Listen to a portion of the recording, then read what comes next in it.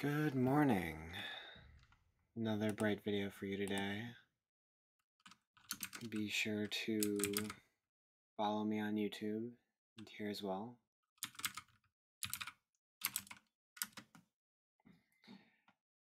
So, it's been really rough. I've had a lot of issues with my car, and it's made things really hard. I've been really just struggling mentally. I've got a lot of financial stress, but I still made sure to get out there and do some things. It was a great distraction. So here's my walk from the June 3rd.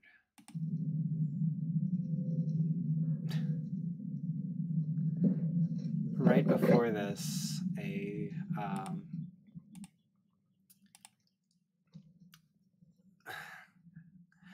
I've forgotten what they're called. A woodchuck ran and burrowed himself under a little spot into my house, so that's a problem.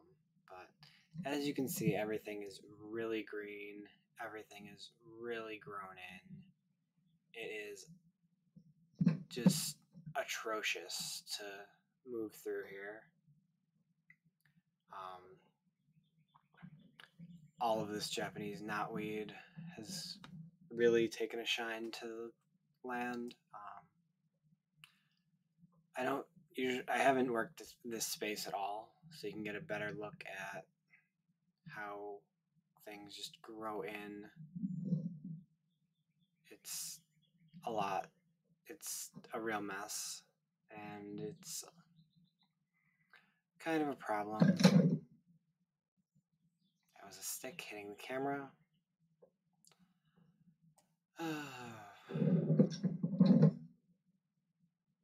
Things that I still need to work on. But that's okay. And just get through this space. I really still don't know what to do here. It's just a lot of work and a lot of space. And I'm not quite sure what the best use of this land is. So I'm kind of just pushing through, making sure that all the work that I've done previously doesn't get, lost.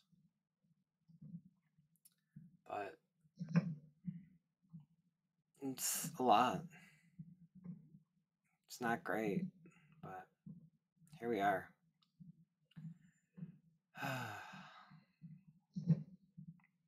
This is so overgrown. I absolutely got poison ivy on my ankle, and because I was taking care of some of it, got on my hands, got on the back of my ear. It's such a pain. So, coming through this elderberry bush here is doing quite well, and I don't want to break it, so I do everything I can to move around it. This space is all grown in, underneath is all swamp, so it's a mess to really push through. Absolutely bonked my head there. And yeah, I'm just doing my best to power through. This is super mucky, even though there's so much foliage, which is weird. But I'm just upset ultimately at this point with how much everything's grown in on the path and how invisible the path is. So it made it really easy for my decision to clear a lot of this. So I did spend a good while this week clearing, and I got a lot done.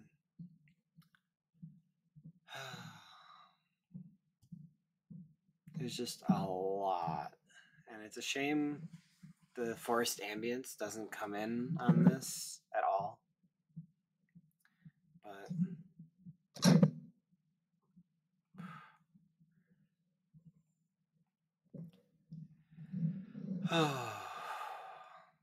you'd think I'd clear some of these like low-hanging branches so I don't bonk my head as much, but I haven't.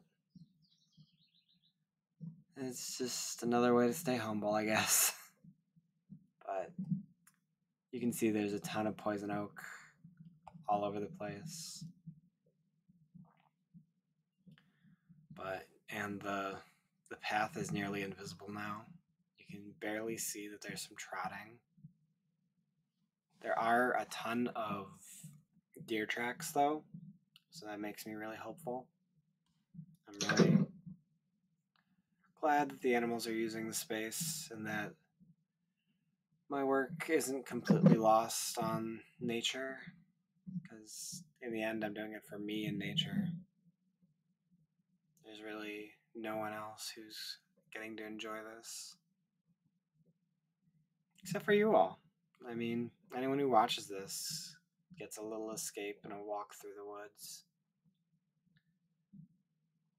Even after I'm gone and the place has changed completely, there'll be some record of how this looked when I was getting work done.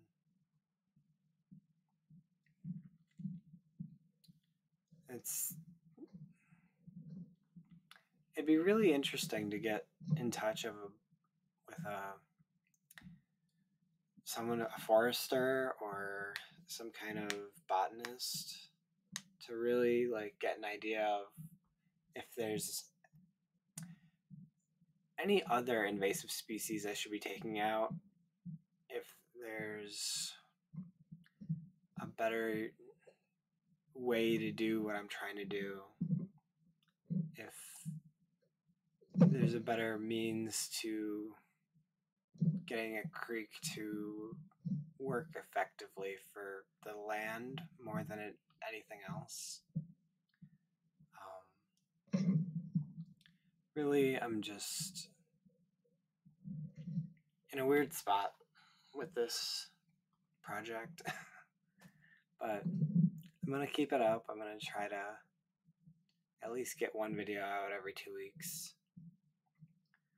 And it pushes me to get out there more, do more, and just be active. There's a lot of times where I'm just in a funk, feeling depressed, and my blood sugar will spike because I haven't been doing anything. I've been sad and snacking, and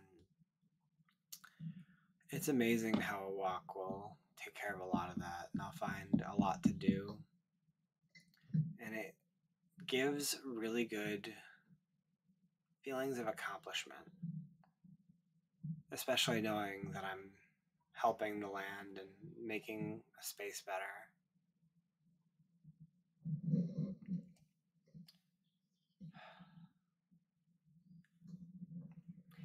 I am not a fan of this entire loop.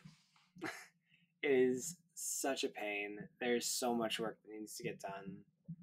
This is a total briar patch. Like, all of these have thorns and will absolutely tear you up. It's rough. But for the sake of continuity, I'll come back here and take this alternate path back.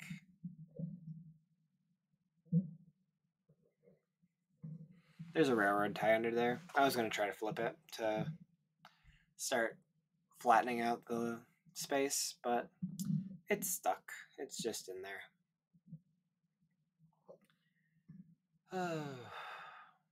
So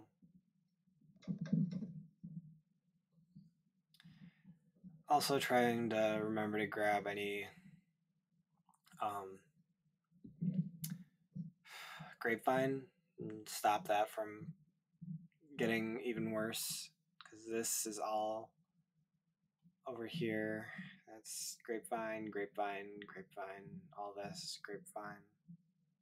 Like, it's really a problem when it gets going. So it's just better for me to really just kind of make sure I get through, and So I actually go the path back, which is a mess, and I need to actually clean up. But yep, that is a thing for when I have gloves usually, but did not have gloves on this walk because this was a depression walk.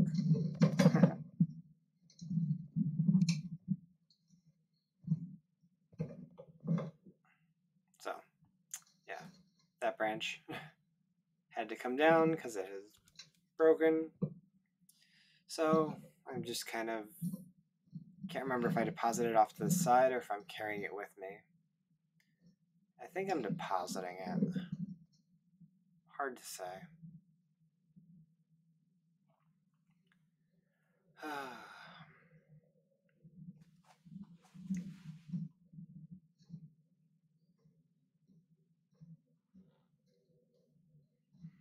think that's a plane going overhead. How weird that comes through, but the pollywogs and the frogs and everything don't. Oh well. I've also realized when I am carrying something, my posture improves dramatically as per these videos. My head comes back and I'm just like upward and outward. But yeah, like some of the time my work involves just picking up a stick and hitting some dead branches to see if they go. Sometimes they do. Bop. Bop, bop, bop.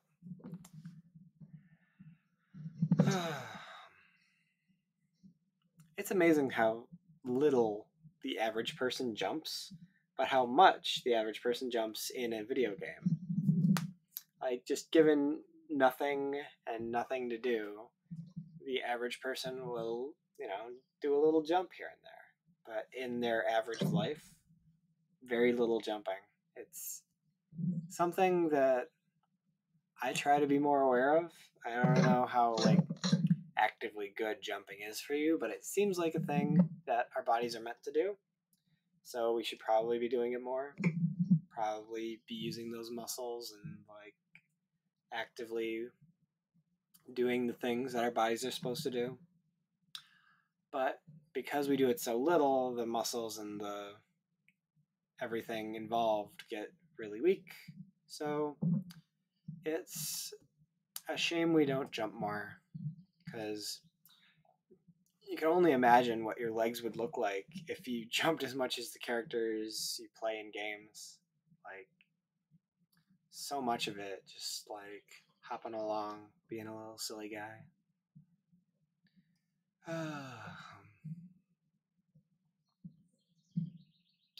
Really happy with the way these exits have turned out. It's really helpful to be able to just pop out, drop off stuff to get moved to a burning pile, and pop right back in. So I've taken a detour here just to kind of show a little bit more of the land, because there's a ton to see that I don't show off. So I just try to work my way around. And I think here I'm deciding we're taking a really big detour to go out and around to the pond. Yep. Because there's this whole pond I cleared out and made accessible. It's really a nice little place. It absolutely had a snapping turtle at one point.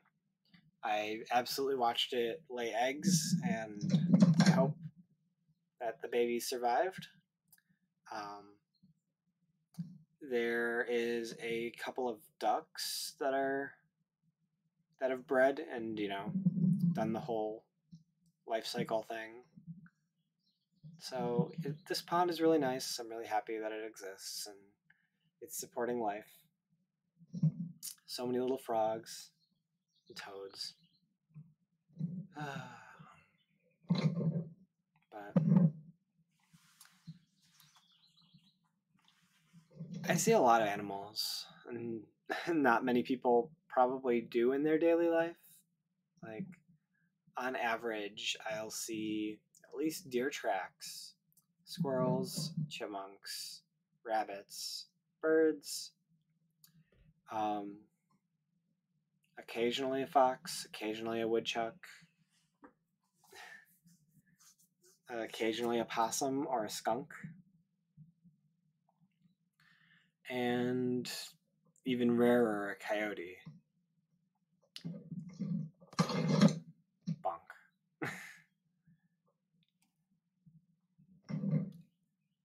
It's so weird that the simple act of wearing a hat reduces my viewpoint so much. But this is completely different space than I've gone through before. Because so little has changed in that other space, I'm just walking through here to give a completely different aspect of the work I've done. So just kind of cutting back in, because it's not that big of a problem to do. And then we can come back through into the same kind of walking pattern that I've done before. But I do have to drop this stick off at some point. So I guess I decide to drop it off at this fire pit here.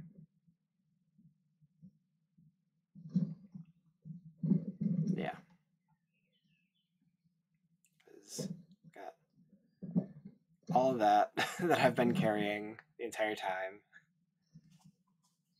And that's a lot of my workout, is just like grabbing a tree or sticks and just moving it back to a spot where it can exist.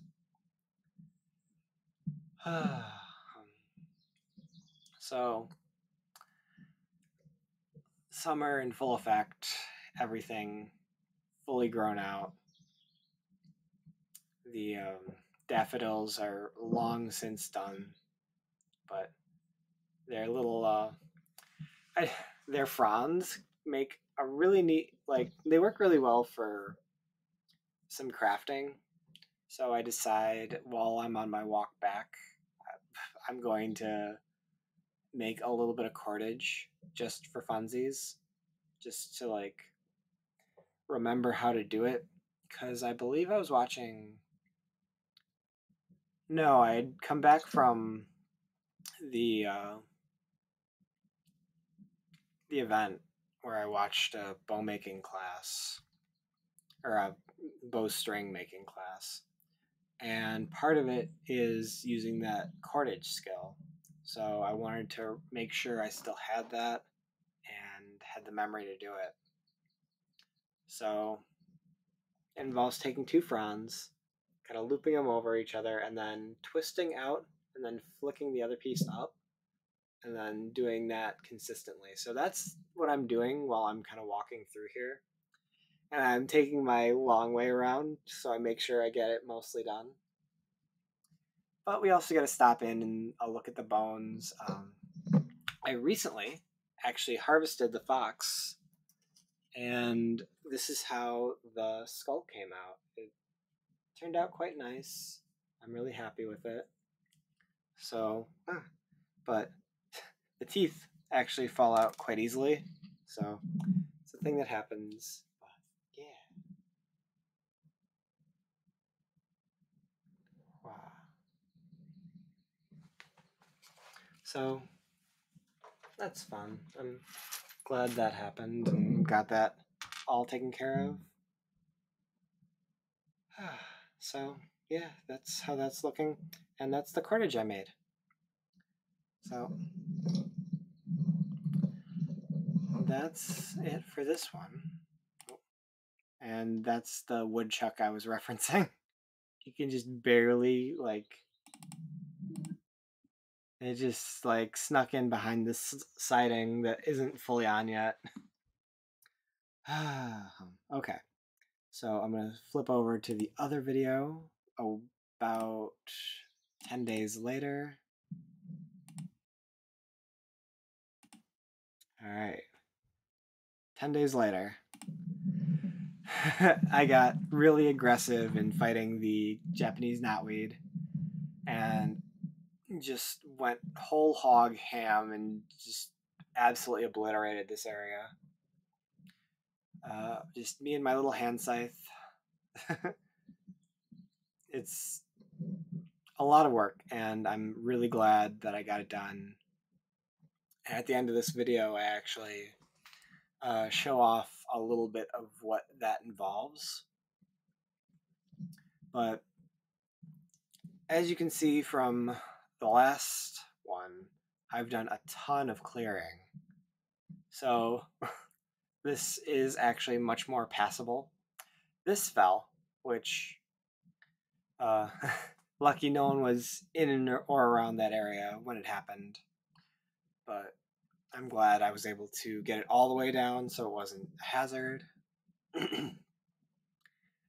But absolutely cleared through a lot of this space. The frogs are very active, so if you see me glance over at the water, that's why. Because I'm a big fan of them. They're a little boost of serotonin. So, I don't know why I took this path over, because I think I thought I did more clearing on this side, because I did, but it kind of misses an aspect of me clearing the what was stopping me from going through the other times. Like, there's a couple of branches and things, so I have to kind of double back here. Even though this isn't cleared at all, like, I kind of realized at this moment, like, oh right, I cleared over here a little bit and up through here. These branches are gone, so oh well. So moving on, this got cut up a bit, so it's noticeably shorter, but I'm sure that'll change in the next 10 days. So just kind of pushing through kind of the same spaces, work through this space a little bit, and tried to get a lot of the debris and stuff that I put off to the side out and actually away, so it's not just a pile of debris. Open this up a little bit more to make it more accessible. This path is still rough, but it has a little bit better aspects now, a little bit cleaner. I'm attempting to use the trimmings here to firm up the ground. As you can see, it's a little more cut through here. Gives me a more defined path over to here. But from here on, I think it's going to be less cut. Yeah, I don't think I got very far past that point. That rose bush bloomed, which is really neat and smells amazing. Like, it's really wonderful when a bloomed flower comes into its own and just, like, creates an aromatic experience as you're walking through a place. So good. So this branch fell, which as you can see is quite large. But so I've gotten it off of its base here, but it's just really stuck. Like, That's another piece of it that can just get moved off to the side. And so trying to get this out will likely require the saw at this point, but I want to try to at least like push it out and away.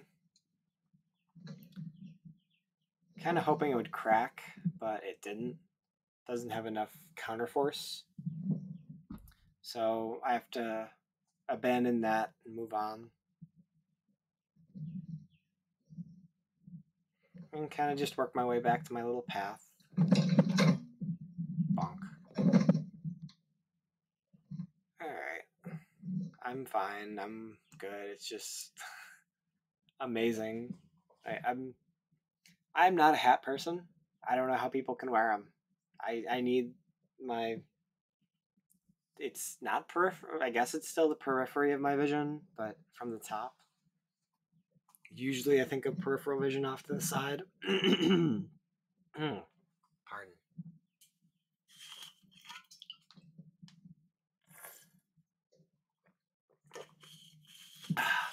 So, just a lot of fallen branches. I don't know what or why they've come into view so much, but there they are, and it feels like a good thing to get them down and out. So I do.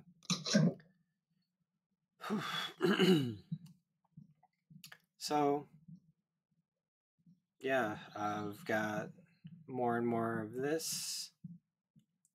This space is so overgrown. It's so wild.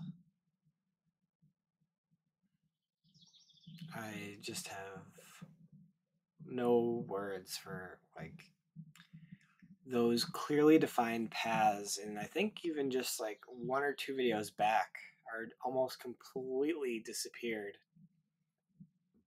And I'm kind of moving through this space based on muscle memory and feel. Like I can kind of see that there's an open lane here.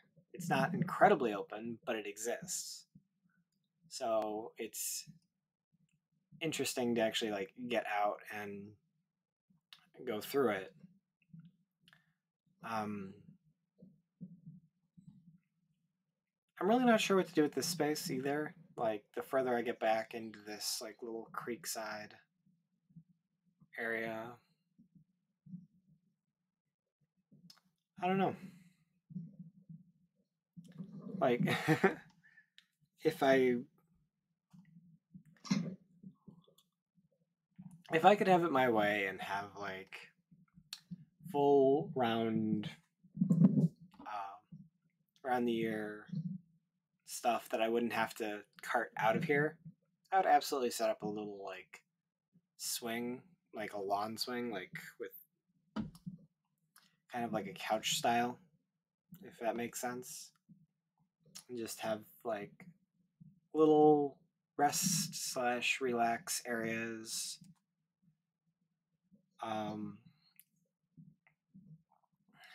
So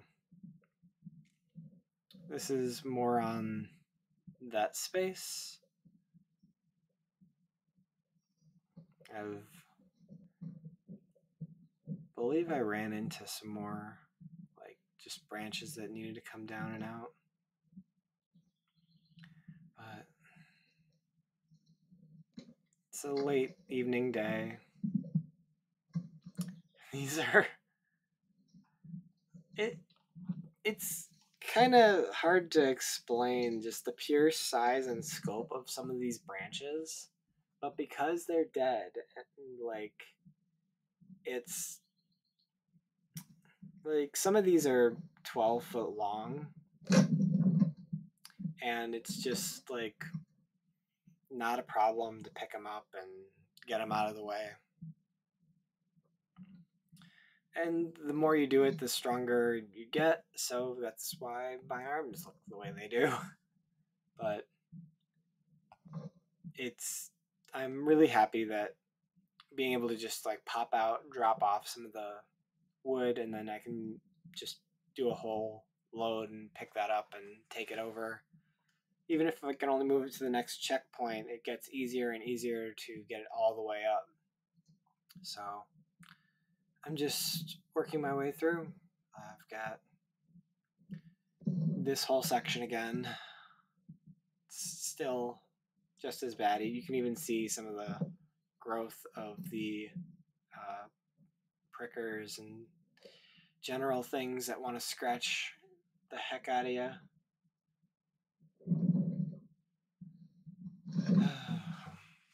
But pressing onward.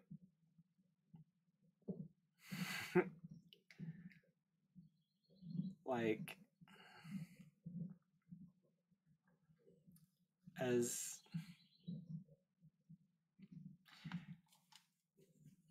it's hard. I do want some of the thorny bushes and things to exist. Like, it's inevitable that it will, but beyond that, it's just a lot. And I don't want to completely ruin the habitat or lifestyle of animals who use those kinds of bushes to survive, like rabbits and things. But at the same time, I want a good walking experience. So it's always rough to balance, like just how wild to have this space versus how much. I pointed out that that was the path that I should be taking, and I did last time, but it's just, it's easy to not work back here, if that makes sense. Like a 10-minute like severe walk and then working a space happens and I do it, but like a lot of the time I forget that I do these walks and that there's spaces that need help. So oftentimes I'll do one of these videos and then go out and work a space. That's not happening today, but maybe later. But I absolutely have to wait to hear about my car, and from there do more car repair things. So like when I'm doing these walks, I'm trying to like make checkpoints like, hey, come through here and just like knock all that shit out. I did actually come through here and eliminate a lot of the debris because I ran into it one time. But some of it's having the right tool for the job. Like, I've been doing a lot with loppers, but there are a few things I'll need the actual saw for.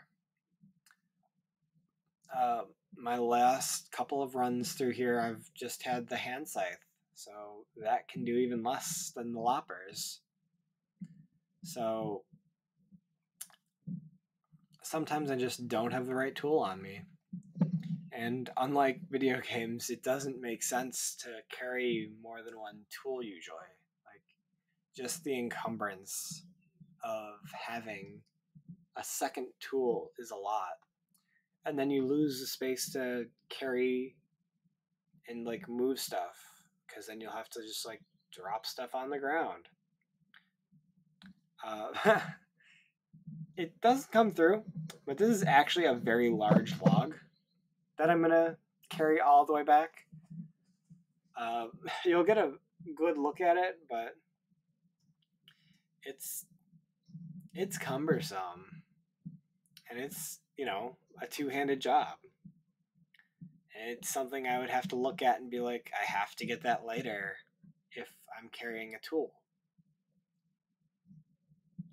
Because as much as like having things on a belt or a backpack could, you know, be an idea, a lot of the stuff I work with is very sharp and very problematic if I fall, and I fall a lot. So if it's in my hands, I can like do proper procedure to make sure it falls away from me, or hell, even like gets thrown if it's the hand scythe specifically.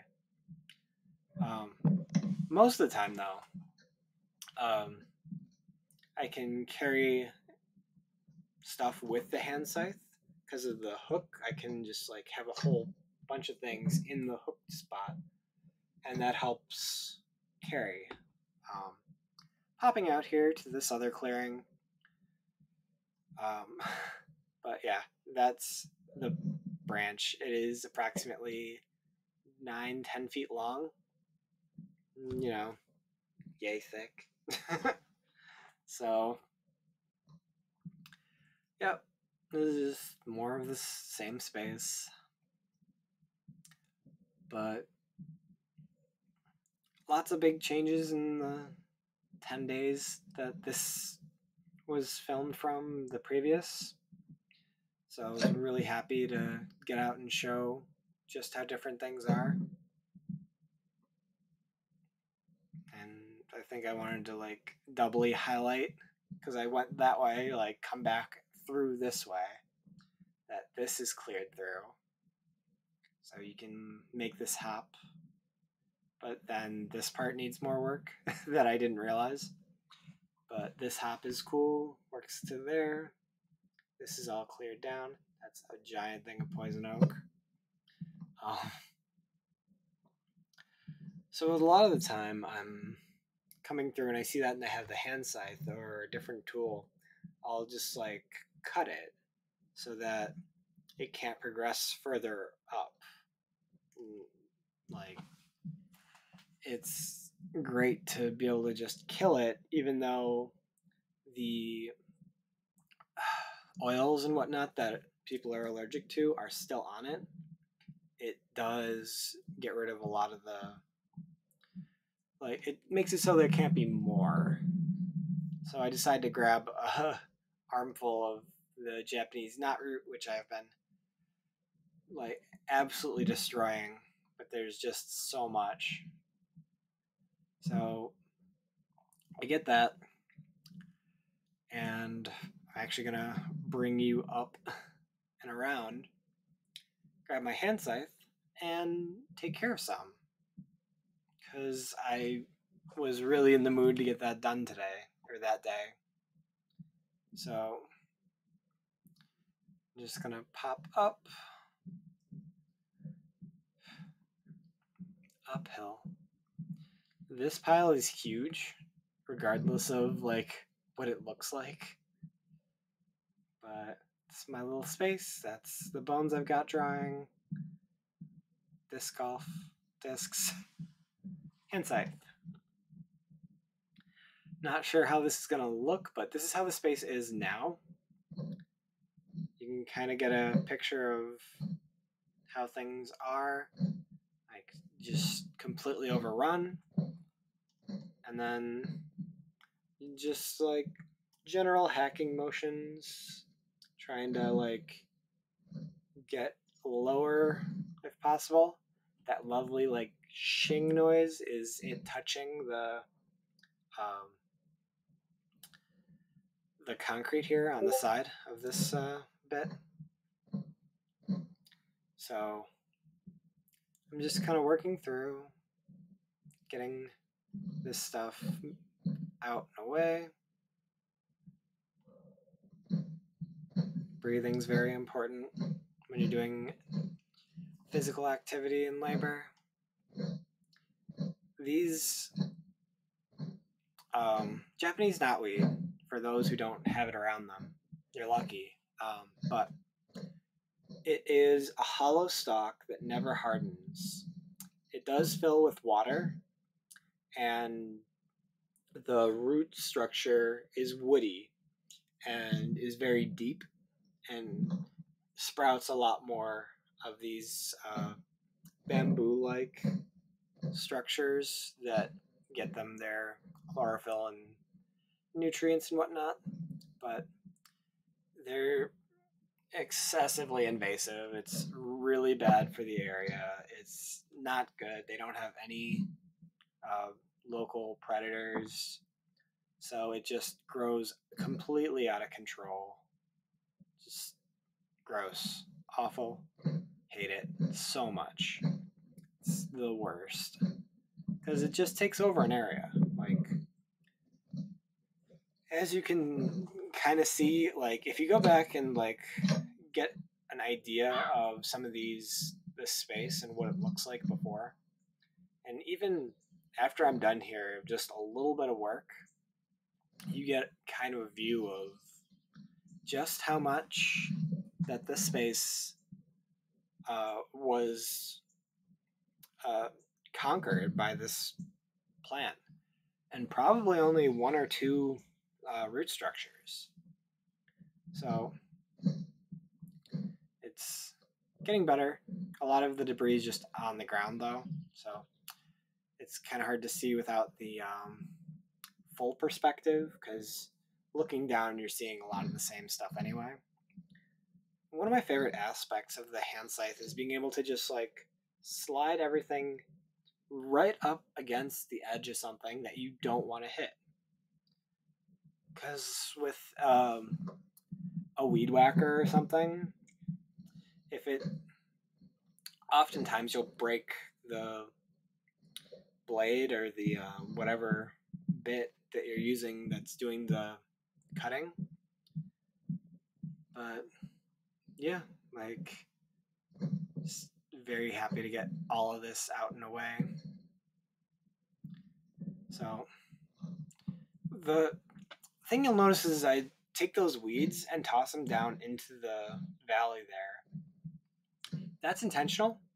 I want that like natural weed to spread in areas where it's just muddy and gross, hopefully to like give the natural land some roots to hold it in, especially in the little floodplain I've got there.